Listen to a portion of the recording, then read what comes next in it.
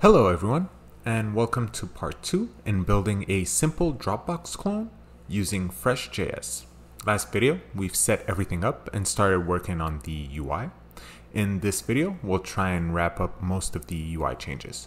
Currently, we only have a layout component that displays the navbar and a text saying Hello Fresh. Let's add the modal button, which will prompt us to create a folder. We'll create two components to handle the modal. First one will be the button, and the second will be the modal itself. And for both cases, since we have interactivity, we'll use islands. For the button, let's create a file under the island folder called createbutton.tsx. We want something to manage the state of our modal. Mainly when we click on the button, we should display the modal, and when we click on the cancel button in the modal, we should hide it. To do this, we'll make use of signals to pass a boolean to our button, and later on, we'll pass that same signal to the modal, so that whenever one of those island component updates the signal, the other component will be aware of the change and will adapt accordingly. Let's import the signal type from preact. We need an interface which takes a signal of Boolean type called isOpen.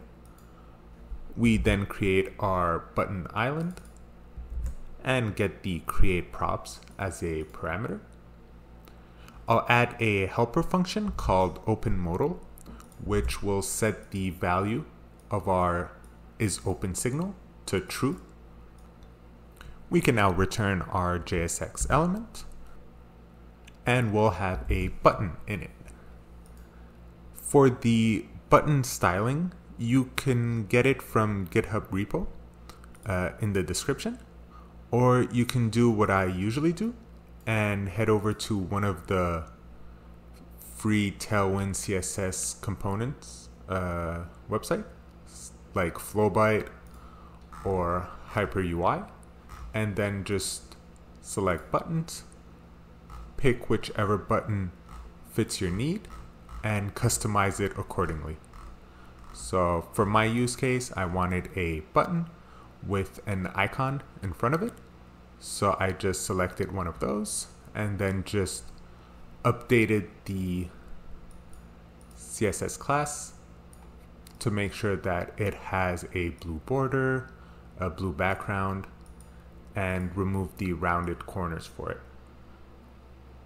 The only important part in our button component is the onClick method.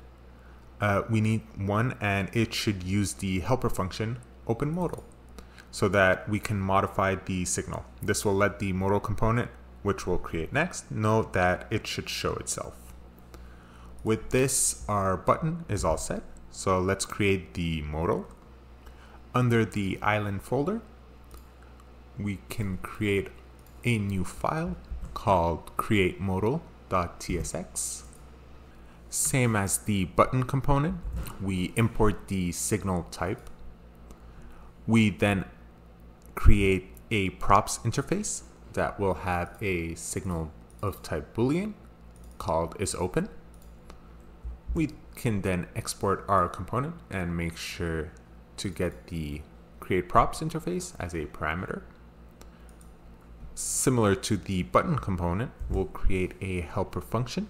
This one is going to be called closeModal and is going to set the value of our signal to false. Then we check the current value of the isOpen signal. If it's false, we display nothing by returning empty span. Otherwise, we return a JSX element. We want our HTML to look like a modal, so we'll have a div that's fixed in the middle of the screen with the Z index set to 50 to make sure that it's on top of any other HTML on the page. We'll also have a black background with 50% opacity. This will give the background a darker feel, putting more focus on our modal. Next is another div to represent where the modal content should live. It'll have a white background, rounded corners, and some shadow. You can now put whatever you want in that div and you'll have yourself a nice modal. We want a title telling us to create a folder and a form with a method set to post. We'll have a label called folder name and an input of type text with the name equal to folder. This is followed by a div to represent our action buttons. The first one is the cancel button with a red background, and it uses the onClick method of close modal. The next one is a submit button with a blue background. For now, our submit button won't do anything, but later on we'll add the logic to actually create a folder whenever we hit submit. Our modal is now ready. Let's make use of it and the create button component inside of the layout component. So we'll head over to our layout. We need to use the use signal import.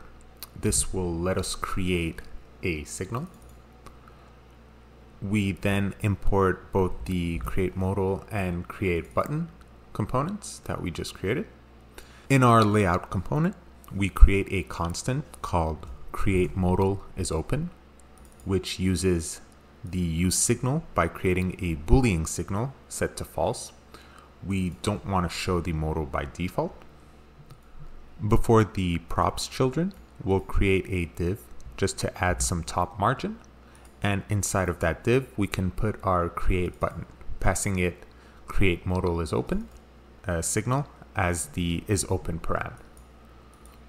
And at the bottom completely, we can add our create modal component, doing the same thing, passing it the create modal is open signal to the is open param. And now if we hit save and head back to our browser, we can see that we have a button. And if we click on it, it opens our modal. And whenever we click elsewhere, nothing changes. But if we click on cancel, it hides the modal. Next, we're going to move to our drag and drop zone. Similar to the modal, we need interactivity. This means that we'll need an island. I'll create under the island folder a new file called fileupload.tsx.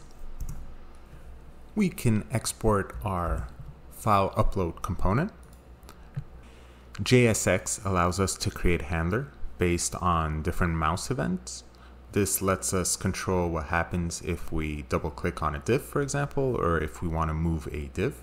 In our case, we mainly want to handle when we drag over something inside our div and when we drop it in our div. We'll need two helper functions for that. The first is going to be called onHandle drag over or handle drag over. This function takes an event, and all we want to do for now is prevent the default behavior.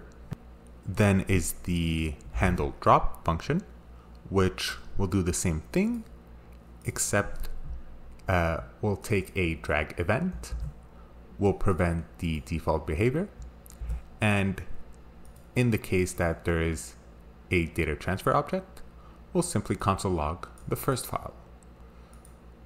So this would represent whenever you drop a file into that div, we should then see the information of that file in our console. We also need a third helper function, which is unrelated to the drag and drop. This is if we click on the upload file section instead of dropping something, we still need to tell it what to do. So we create a function called upload file, and we'll console log the file for now as well. Later on, we'll make an API call to one of our own API routes, which will handle the upload logic and dealing with Supabase. We can finally return our JSX element. We'll have a div with the MX auto and some top margin. Then we'll have a div which will make use of our drag and drop handlers by calling the onDragOver handler and onDrop handler. Next is adding the nice rectangle with dashed lines. For this, we can go to one of those nice Tailwind CSS websites. I found one on Sailboat UI, which I kind of liked. So you can check out the code and simply copy it and paste it in here. And then you can always update it based off of your needs. The main thing that we want to make sure that we have here is that the input file, whenever onInput event is triggered, we want to call our onUpload file. So that way, whenever we click on our div and pass it a file, we want it to automatically trigger the upload file logic so that it could upload it to Supabase without us needing to click on a submit button or another action to actually trigger everything. And that's all we need for the drag and drop component.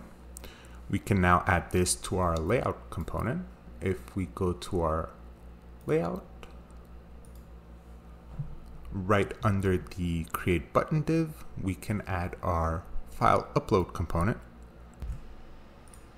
and make sure to import it from our island. And now if we hit save and take a look at our browser, we should now see the upload or drag and drop. So if we inspect, go to console, and I'll try and drag and drop an image file into here, we should see our file being logged to the console. So the name of the file, when it was last modified, the size, the type, etc. One last thing I want to do in this video is create the UI for the table that will represent our folders. This component doesn't need to be dynamic, so let's just create a new file under the component section called tablefolder.tsx. We'll start by exporting our component, followed by returning the JSX element. The first thing we'll have is a div with some top margin, and then we'll have the table element with full width and some white background and gray text. The body will have a gray border only for the top, and we can add some static rows. Later on, we'll replace those with dynamic values based off of Deno KV. So we'll store our folders and files in the database, and we'll retrieve them and display them here dynamically. But for now, let's just use some static data. The rows will use flex, justify between, center the items, and add some hover effect by changing the background color on hover.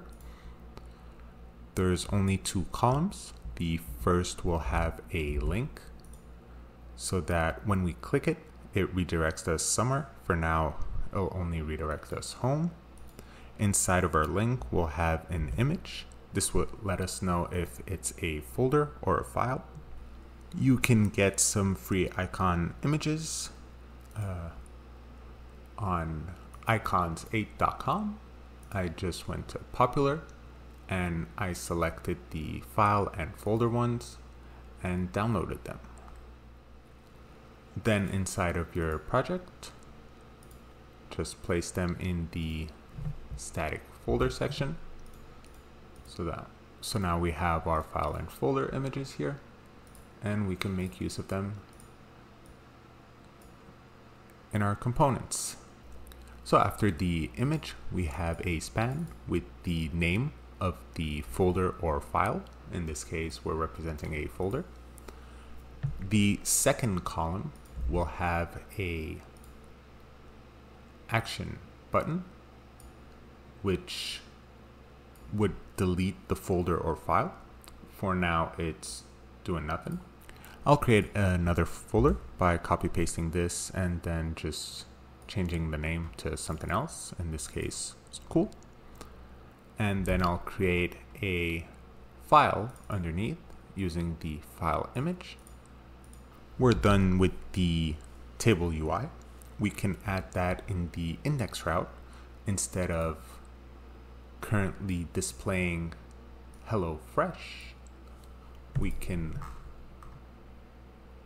take our table folder component,